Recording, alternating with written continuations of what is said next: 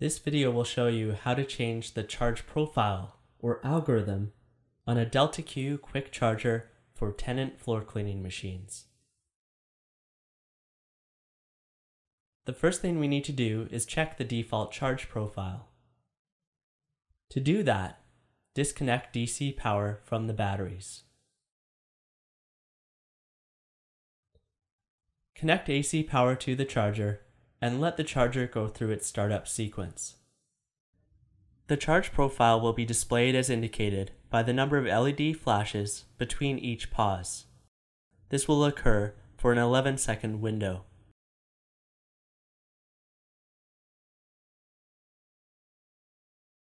After 11 seconds, the red fault light will blink. Disconnect the AC power.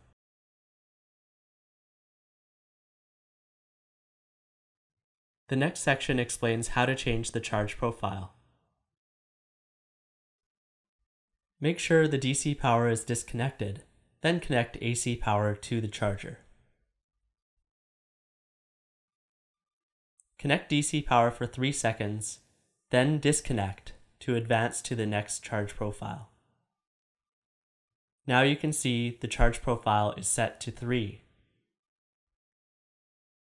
To change again, connect DC power.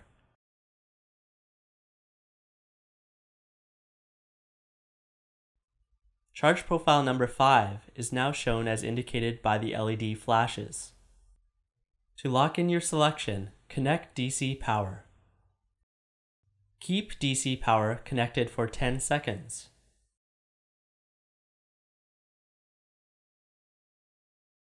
After 10 seconds, the relay will emit an audible click. Once this happens, the charger begins to output current normally. AC power can now be disconnected. Allow the charger to power down and then disconnect DC power. The charger is now set to the new default charge profile, which can be verified by reconnecting AC power and observing the sequence. Congratulations, you're done! You've successfully changed the charge profile on a Delta-Q QuiQ Charger made for Tennant floor cleaning machines.